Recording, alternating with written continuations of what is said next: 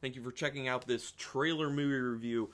So yeah, let's dig into the Child's Play 2019 trailer.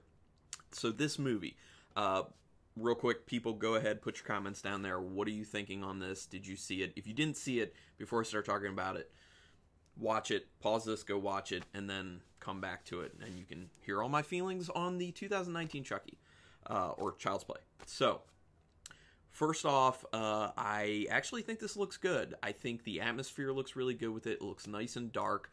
I like how it appears that there's a really good update to the character of Chucky and to the situation of Chucky to be in the current times we're in right now. So there's a digital component where it looks like he can kind of connect to electronics, which is interesting because then that's going to give him powers outside of the doll, basically, which has a lot of possibility, not just to, create more dangerous situations, but to actually create more situations for inventive kills. So the kills could be more grandiose, could be a lot more fun. But from what it looks like in the trailer, you're also going to get some kills from the actual doll himself, and he will be showing up because he does show up in the actual trailer. So those things all seem really good to me. When I'm doing this review, I feel like I really have to tell everyone that I've only watched the first Child's Play. I do plan on watching the other ones. That's one thing I just haven't gotten to. It's kind of like the Leprechaun series. I've only seen the first Leprechaun. I haven't gone any further. But from what I understand, Child's Play is different because those films are actually pretty solid.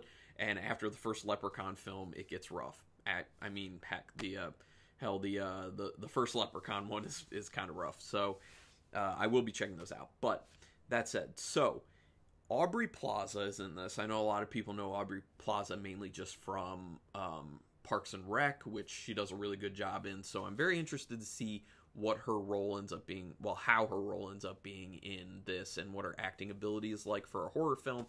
Honestly, I think she's a good actress. She was also in Scott Pilgrim vs. the World. I saw her in that a little bit. She was the voice of Grumpy Cat in the Grumpy Cat movie. Yes, that exists. It was like a Lifetime movie or something like that. Watch it with my wife one Christmas. It is Christmas related. But no, I think she probably has the chops to be kind of a scream queen. So we'll see. I have high hopes for that. The other big thing, very, very controversial, I know people were upset that Brad Dourif was not going to be asked to come back to be the voice of Chucky.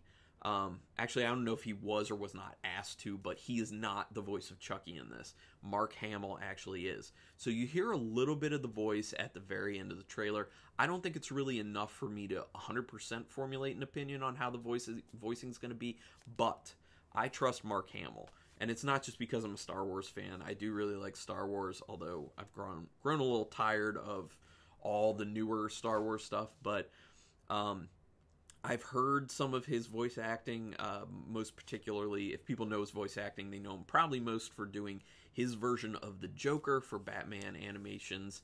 And he did an excellent, excellent job with those. So I don't feel like Chucky is that far off from the Joker, so it's got to be good. And from that little snippet I heard at the end of the trailer, it sounds really good to me. So I'm actually excited. And that little snippet at the end sounded pretty close to the original Chucky voice, but also kind of like creepier, which is a good thing. It's a great thing.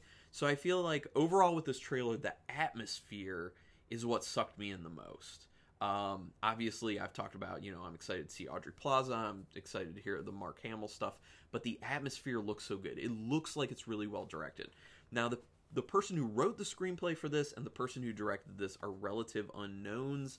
The guy who wrote the script, literally his only, real credit is, writing stuff for a video game. I think it's Sleeping Dogs or something like that.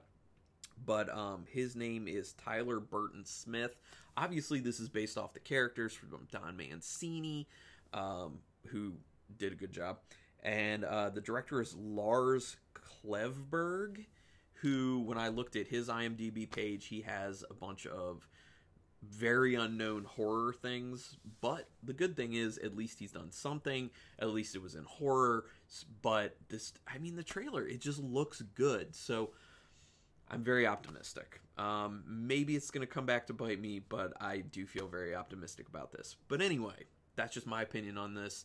I'd like to hear what other people have to say. Are you mad that it's not Brad Dourif being Chucky? Did you think the trailer didn't look so good, or did you think it looks great and you think everything's going to be awesome? Did you like how it looks like they updated it for 2019? Tying it into technology and everything. I personally like that, but what do you think? Go ahead, please hit the subscribe for me. It takes you like no time, and if you like anything that I do, pay me back by just giving me that subscribe. Doesn't cost you any money. It costs you 1 second of your time. Comments down there if you want to. You can do a thumbs up. But thank you so much for checking this out. Spread the word, and until next time, keep it brutal.